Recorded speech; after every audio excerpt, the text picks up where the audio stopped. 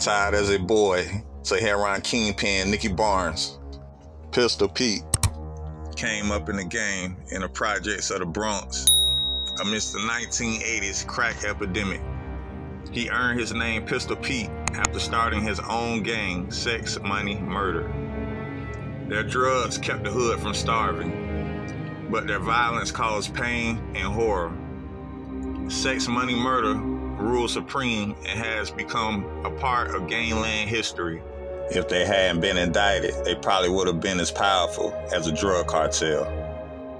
Their leader, Pistol Pete, was ruthless and deadly. He got the attention of rap superstars like Nas and Peter Guns, who rhymed about his life and crimes. He went clubbing with supermodel Tyra Banks and music mogul P. Diddy. He had an aura of flamboyance other guys didn't possess, but his dark side was always ready to commit homicides. Normally, bosses delegate hits to others to carry out, but Pete was passionate and thrilled to carry out murders himself. He bragged about catching bodies. He was strategic and calculating, as well as aware of gangster history and read books about the Italian mafia. He idolized crime families. As a child, he had pictures of mobsters along his wall, as others had pictures of music stars. He had mob boss Albert Anastasia on his wall and other high-profile mob figures. Pete wasn't only a fan, he actually studied crime syndicates. He examined the early mafia leaders, and anytime he'd try to learn a lesson, so he wouldn't make the same mistake. Pistol Pete wasn't planning on ending up like Anastasia, shot dead in a chair in a barbershop. After reading about that, when he went to get a haircut, he'd have a mob of enforcers with him. At the barbershop, he made sure the door was locked and he had hitters on standby. Later on in his career, he was never alone. He always had armed killers with him.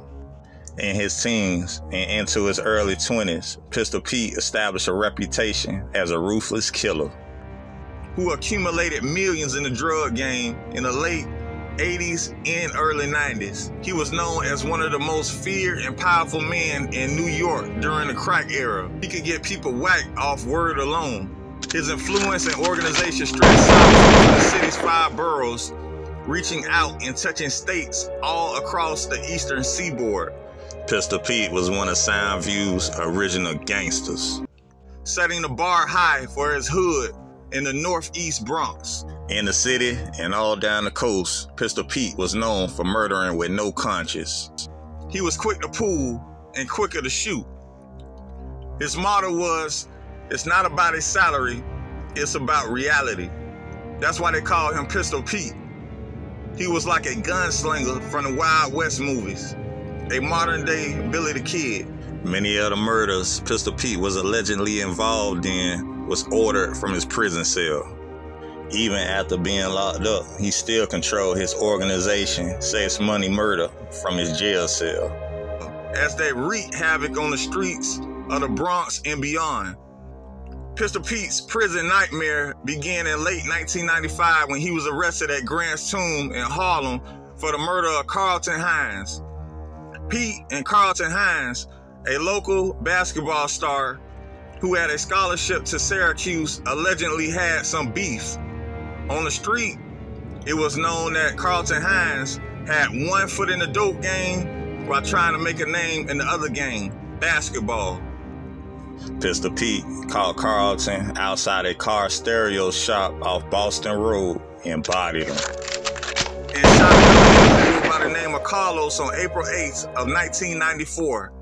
A couple of months later, Pistol Pete caught Carlos coming out of a hip-hop store known as the Jew Man in the Bronx and killed him because he was a witness to the murder of Carlton Hines. At the time Pete was arrested for the murder, he was carrying a gun when he was apprehended and required to do an 8-month mandatory sentence while awaiting the murder charge. Authorities say while Pistol Pete was incarcerated at Rikers Island, he became a member of the Bloods gang. During his 8-month bid, the Pistol was inducted into the gang, but his initiation into the Blood Street gang wasn't an ordinary jump-in. Pistol Pete was so high profile and held in such high regard on the island amongst killers and predators that the Bloods gave him his own set.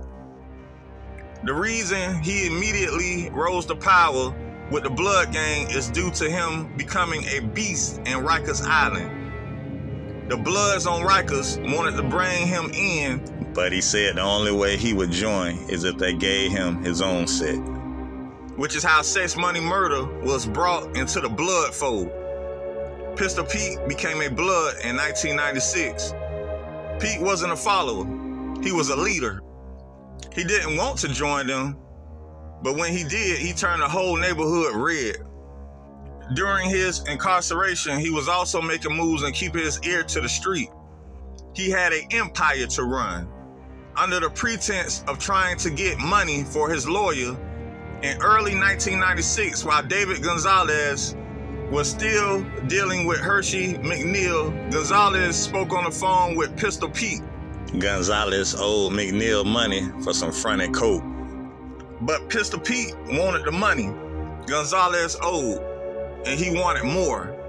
During the telephone conversation, Pistol Pete let Gonzalez know that the source of the cocaine Gonzalez was moving was in fact Pistol Pete's father's friend, George Wallace, who Pete called his uncle. Pete explained that his uncle gave Hershey coke to sell so he could pay for his attorney. Pistol Pete then went on to explain that the 1.5 kilos of crack that McNeil fronted to Gonzalez actually belonged to him. And Pistol Pete wanted his money. The whole North Carolina deal had left a sour taste in Pete's mouth, so he decided to shake Gonzalez down. Gonzalez was shook and agreed to pay McNeil the money he owed and to loan Pete additional money to pay for his lawyer. Pete ended up getting about 20 grand from Gonzalez, but Pete extorting and shaking down Gonzalez would later come back to haunt him.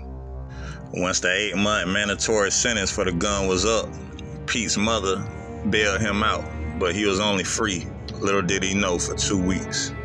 He went head first with his commitment to the Blood organization. Pete was banging Bloods hard. He had the whole neighborhood in red. All his brothers were in red. They wore red Converse, red everything. He turned his entire area into Bloods territory. It was like a wave when it happened. Bloods were everywhere. And once a gang takes over a certain section, you either in or out. And that's what Pistol Pete was preaching. You was either with them or against them. No in between. During the 1990s, the violence was so out of control, and authorities had a difficult time getting their handle on it. They couldn't find any witnesses. Sex Money Murder just got stronger and stronger. Overnight, Sex Money Murder went from a street gang to a syndicate. They were getting increasingly sophisticated, laundering drug money and investing it in legitimate businesses, paying out members with clean paychecks and leasing all the cars so they couldn't be traced back. Pistol Pete had so much influence on the Blood Gang affair spilling into the streets from prison. When Pistol Pete went back to court for the murder case, which he beat due to no witnesses, he was remanded into custody due to a federal narcotics indictment out of North Carolina. And with cooperation from some of Pete's old associates, mainly David Gonzalez, whom he extorted for the coke to pay his lawyer, they had enough to indict Pete for the drugs, money, and guns that they later on uncovered in a seized vehicle. But Pistol Pete took his lick all in stride, just like the gangster he was. A true player will accept the hand that he is dealt simply because he did not live a lie. The pistol said, and truer words were never spoken. Pistol Pete was sentenced to life, plus 105 years in prison. He's held in solitary confinement out of fear he'll use his influence with the Bloods to order violence or murders. He is currently serving out his time in the ADX facility.